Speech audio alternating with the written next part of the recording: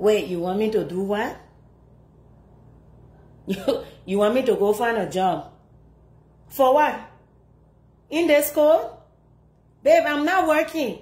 I'm not going in this uncomfortable cold to go find no job to work. When summertime comes, I can try, I can get a summer job, but I'm not getting out there in that cold. I'd rather stay home, cook, clean, and do all the laundry, do all the wifey duty. I'm the wife. Kick my legs up when it's time to play. Mommy and daddy play, we play. Yes, other women, not Faye Nelson. Not Faye Nelson. Other women can work because they want to work. I don't need to work.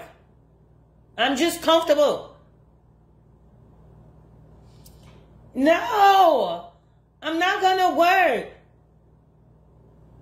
Yes, that's when I was single. I used to work and support myself until you, my Prince Charming, came and made me your wife. I'm your ribs now, so you take care of me.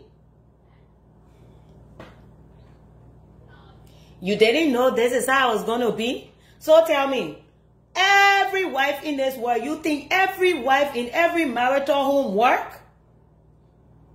Okay, if you're not saying that, then what are you saying? I'm the type of... Why didn't you ask me this question before you got married to me if I wanted to be the type to work?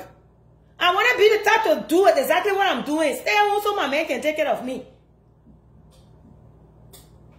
The bill's too much. Make ends meet. Make ends meet and cross over each other. Build some wealth. Figure it out. It's your job. Why are you acting like God didn't assign this as your duty in the book of Genesis? Eh? God said he was going to rule over women. You think you will be lazy and rule over women? Okay, you pick the woman, me, that you want to rule over. That means you are now my provider. If you're ruling over me, you got to provide all my needs. You can't rule over me, not get nothing now. And then tell me to work. I'm not working. I don't care if this is the 220 whatsoever century. I'm not going to work.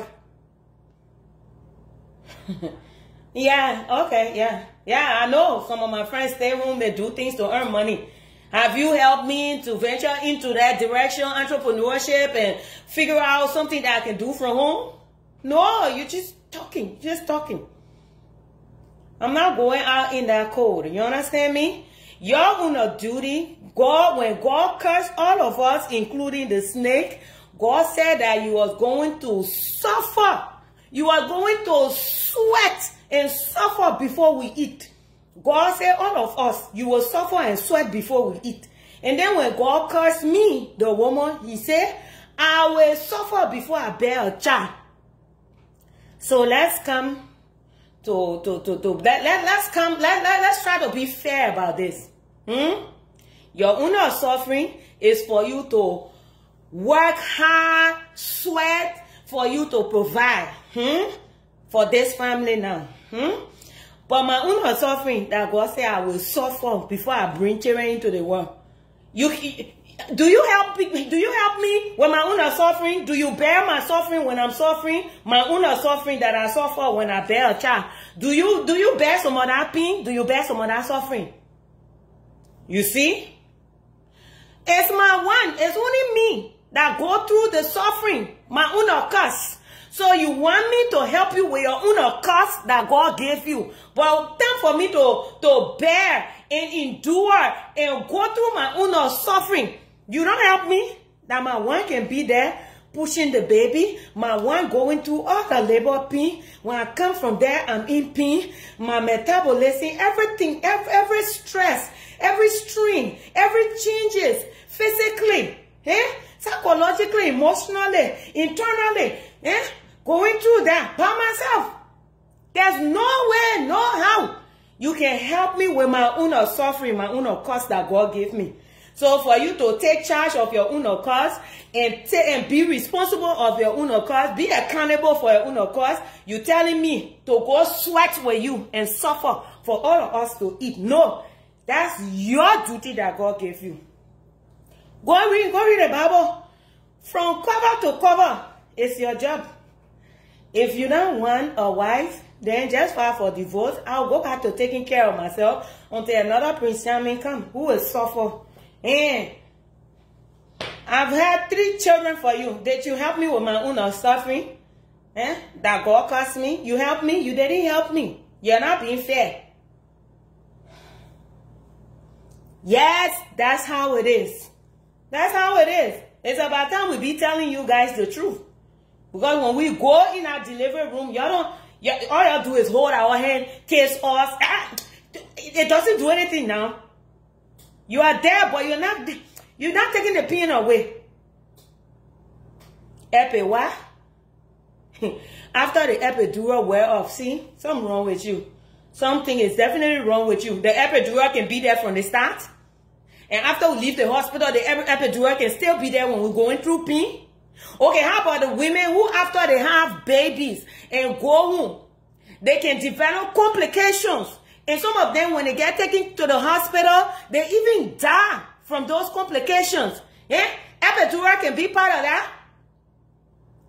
When they are dying, when they develop complications and they are dying, you can lay down and die for them. You're the men. You can lay down and die for them. No. So stop telling me to go to work, please. I'm highly offended that you want me to go to work. Very highly offended that you want me to go to work. Your income should cover me. It should cover you. It should cover everything. Don't ever ask me that question again. When summertime comes and I feel like working, I will work. And my little money, I'm not helping to pay no bills. This is your duty that God gave you. This is your curse. Bear it and be proud of it. It will never leave you. You will forever suffer for us to eat. You will forever suffer for us to eat. I will forever suffer to bear a child. That you don't help me with, so don't expect me to help you with yours. If I work at all, it will be my own money. I will do whatever I want to do with it. I'm not sharing it with you. Like I said, if you don't want a wife, don't get married. But once you pick on that duty now, you provide everything. You carry the burden. You carry the cross. You carry the load. You carry everything. Because when it's time for, when I'm going through childbearing, you don't help me. So please. You're the one who being unreasonable. I'm reasonable. You're the one being very unreasonable. You understand me? Look, I was warming food to eat. Please don't disturb me, man. I love you. See you when you come from work.